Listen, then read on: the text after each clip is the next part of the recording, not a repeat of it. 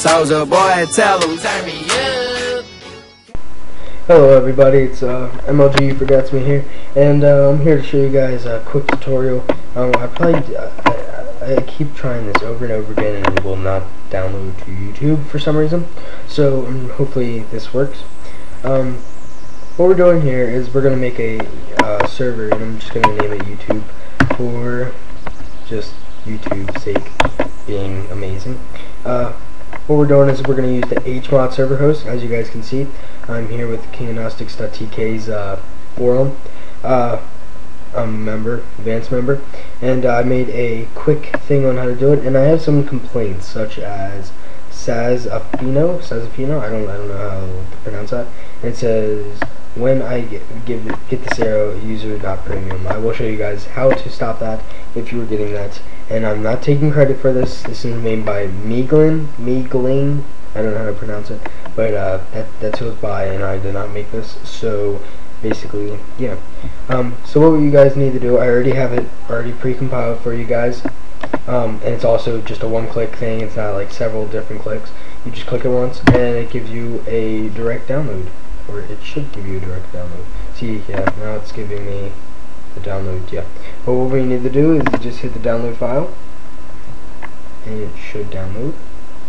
Which, if my computer, right, there we go. Delete that. Alright, there we go. That's all we really need. WinRAR helps. I think you need WinRAR to open it. I'm pretty sure you guys have it. But open it.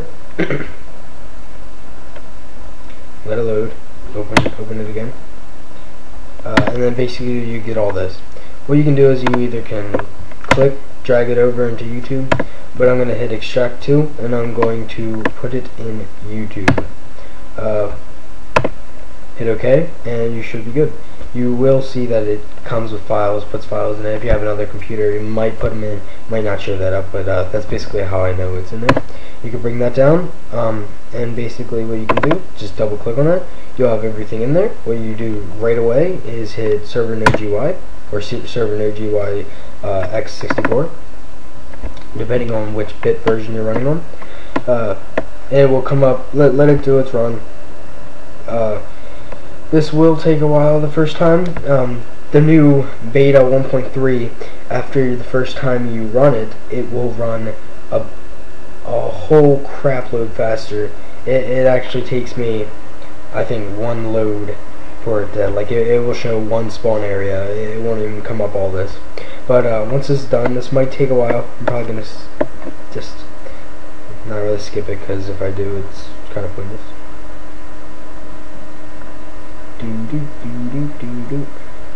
And as that is running through, what you guys can do is rep me. Just hit this button down in this corner right here. This button. Well, there should be a button. See how it has a plus sign? There'll be a plus sign right here. Hit that button. Sign up for kingagnostic.tk and hit that button, because I will appreciate that a lot. Trust me. As you guys can see, you will know it's done because it says loaded 0 plugins. What you need to do, type stop, do not hit the X. It says saving chunks, and it would say press any key to continue. Hit any key to continue, open back up the file. You'll notice there is a whole bunch of folders now. What you need to do, hit the server properties file. As you can see right here, it says properties file, and it comes with this. Make this full screen. I'll make it full screen for you guys. No, actually, make it small screen. Drag it. Alright, there we go. That way you guys can see it. As you guys can see, there's actually a lot of stuff in here. You guys thinking it's gibberish. What you need to do right here, where it says online mode, you need to change that to false. You can customize the message of the day. Everybody's probably gonna be like, "Hello, Minecrafters." That works. Basically, don't mess with anything but that and the server. I mean, you can customize it whatever you want. Just be careful with some things. If you don't really know what it is, then just ask me. I'll tell you exactly what it does. Spawn protection size 16. I normally go with 2. If you feel like your server is gonna get grieved, keep it at 16. I'll keep mine at 2 because that's what mine normally is at. basically what you can else do is right here. It says server IP. Server IP. Where you can get that is you go to your start menu, you type in run cmd, and then you type in IP config. Now I'm not gonna go because it gives you all my information, but once you type that in, it will give you a thing. Here, I'm just gonna type in what it will say. It would be like IPv4 address. I spelled address wrong. Dot dot dot dot dot dot dot, and then it'll give you an IP 129 or 192.168 point whatever one or whatever yours gives you. It will start off as that, or it might start off as that. Doesn't really matter as long as it says 129.168. That is basically what you need. Now you'll put your server your IP in there. I really don't care for my IP, but I just didn't want to give you all my sub masking thing, whatever it is. But mine's 129.168.1.110. Yeah, 110. Just keep everything the same, basically max players. If you want just for your friends, just put it for 10. I don't really know if it reduces the lag or not, but it might. Excuse me. Change your PvP if you don't want people to be able to kill yourself to false. Basically whitelist false. That's basically about it in this folder, what you need to do. Basically, yeah, that's it in there. What you need to do is just go File, Save, then you need to exit that out, and go into your Users folder. Once you're in your Users folder, you can go down here, type in your username, U4 got it's me, all caps, it's me. Alright, and then you do colon, and then what you do is you either type admins, or in my server I can go owner, and I'll show you how I do that later. Owner, and basically that's it. So you go File, Save. You put admin unless you really want to do this extra step that I'm about to show you. Did I save it? I don't know. I'll save it again. Alright, what you need to do after that, close this out and go into your, for me, if you want to follow what I did, go into your groups folder,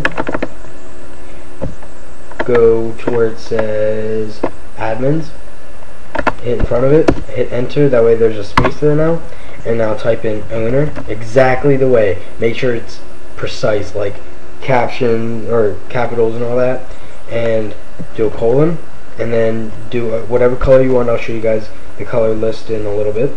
I'm gonna pick 4 because that's a deep red. And what else you can do is you could do this for any group. You could type a bracket, make sure it's a simple bracket, and then put in, I'm gonna put owner all in caps, and then I'm gonna out it in back brackets, and then colon, and then a star. Star means you could do whatever you want. And then what you would do is admins, because that's the lower group underneath you, and then which makes you be able to do everything the admins can do, which doesn't really matter because you have the star. And then you do another colon, and then you do a 2. That's basically my owner mod thing now. Alright, you can do this for anything. You can do the little brackets, so you can put admin, and then you can put brackets out. That's basically what you can do. Save. For this little thing where it says 4 through C, B, A, F, whatever, yeah.